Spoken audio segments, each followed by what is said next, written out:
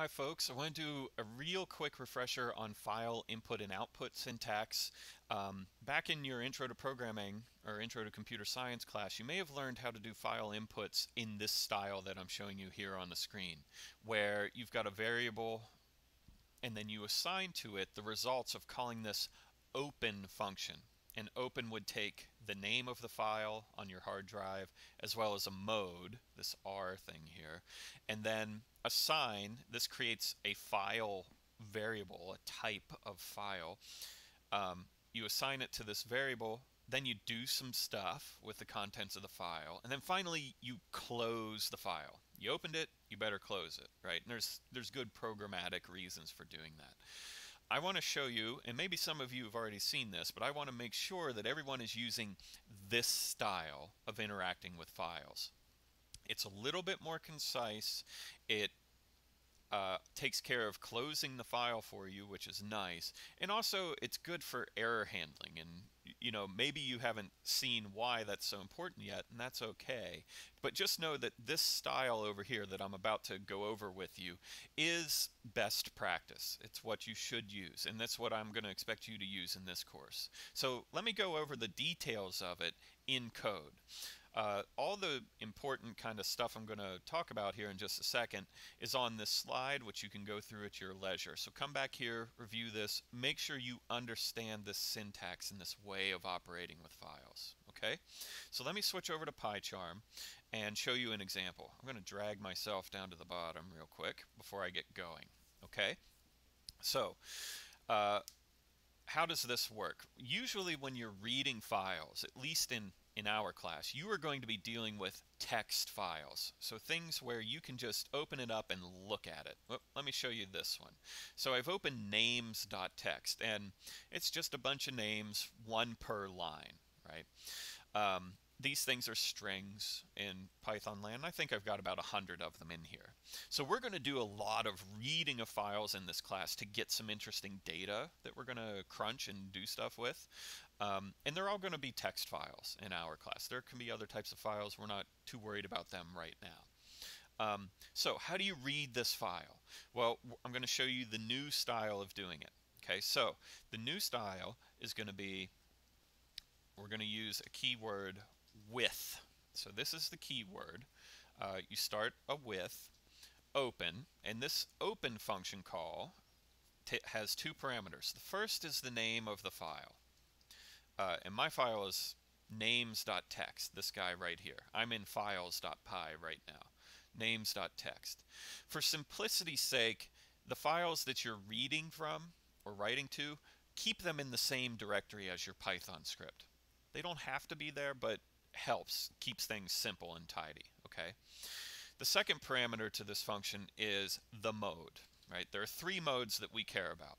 We care about reading, which is R, we're just going to read data from the file, W, which is for writing, and A, which is short for append. Okay, we'll talk about writing in just a second. But we want to read from this file, okay? Now, this is a function that returns a file object. The next little keyword, as, assigns that file to a variable that we can then manipulate with other Python code. I'm going to name my variable input file, and then I terminate the line with a colon. Okay, so input file here is a variable. You can call it whatever you want. You can call it X, you can call it name file, doesn't matter. I'm just happening to call mine input file. Okay, now when I go to the next line, you'll see that it's been indented for me. Okay, the with is a block, kind of like a for loop or a while loop or an if statement. There's stuff that goes inside the with, right? So what we are going to do is we're just going to read that file line by line. Okay, how do you do that? You use a for loop.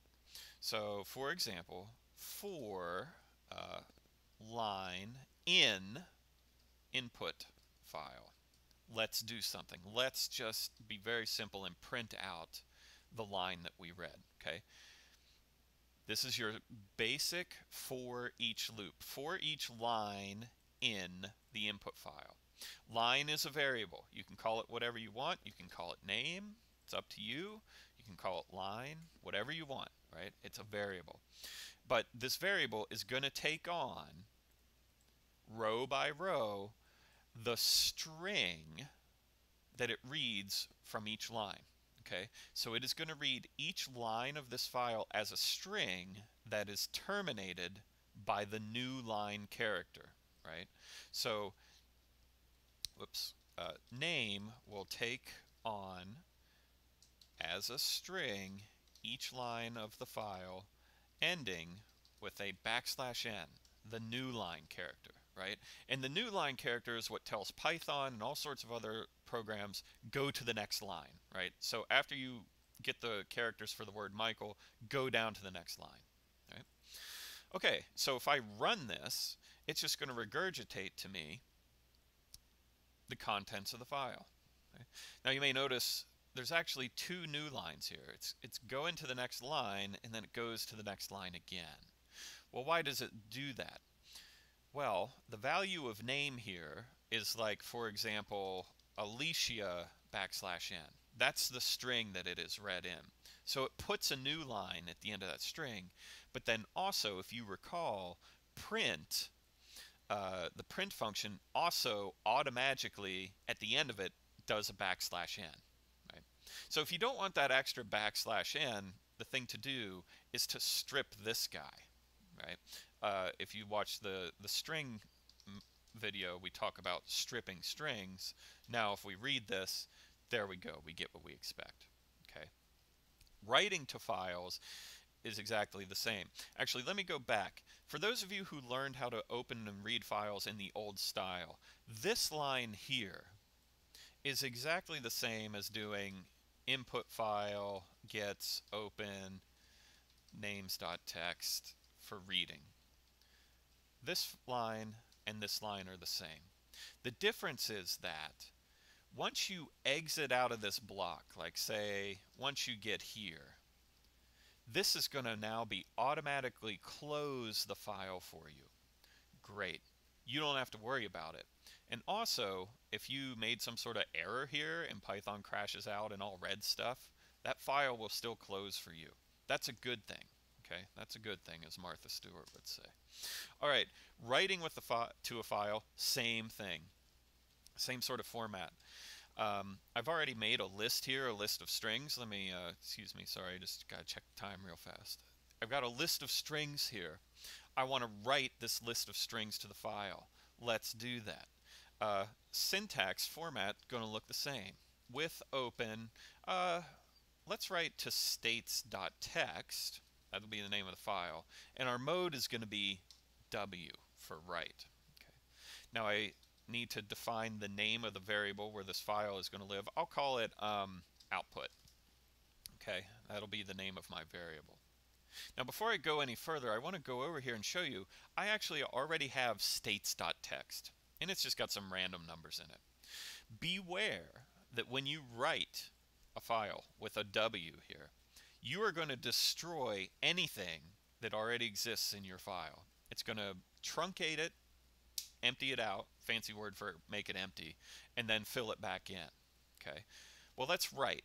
So what I would like to do is I want to write each one of these states into the file. Well, this is a list, so let me loop over the list with a for loop. For state in states, I want to write. How do I write to a file? Very simply, I take the file variable and I say output.write, and then the string I want to write. Okay, outputting, writing to a file always takes a string parameter. If you try and write integers or floats or something, it's going to scream at you unless you convert it to a string first. Okay, so that should do it. Let's run it. Okay. I'm still getting my output from reading it in. The actual writing of the file itself does not produce any output. If I comment out the reading of the file, no output. Okay, let me go over to states. Okay, first thing, maybe this isn't quite what I expected, right? It looks like I've got all my states here, but they're all crammed on one line. Why is that? Think about it for a second. The other thing you'll notice is the random numbers that I had in here before are gone. The W mode got rid of them all. Okay, So this isn't quite right though. What I really want is one per line here. So how do I realize that? Well, I am writing strings here. What do I need to put at the end of a string in order to tell programs, hey, I want you to actually go to the next line? There's a special character. That special character is the new line. Okay? So these strings don't have new lines at the end of them. I need to add them manually. Well, one way I can do that is through string concatenation, right? So I take state, I concatenate to the end this \n. This gives me basically a new string that's going to look like, say Alaska \n, and now it's going to write it out. So let's rerun our code, and I'm using the keyboard shortcut to rerun always. You can right-click and do it yourself. If I go over to states now, things look the way I want. Okay, so whirlwind tour of this style of reading and writing from files. This is what I'm going to expect you to use in the course. Study it. Make sure you understand what's going on here. Okay, take care.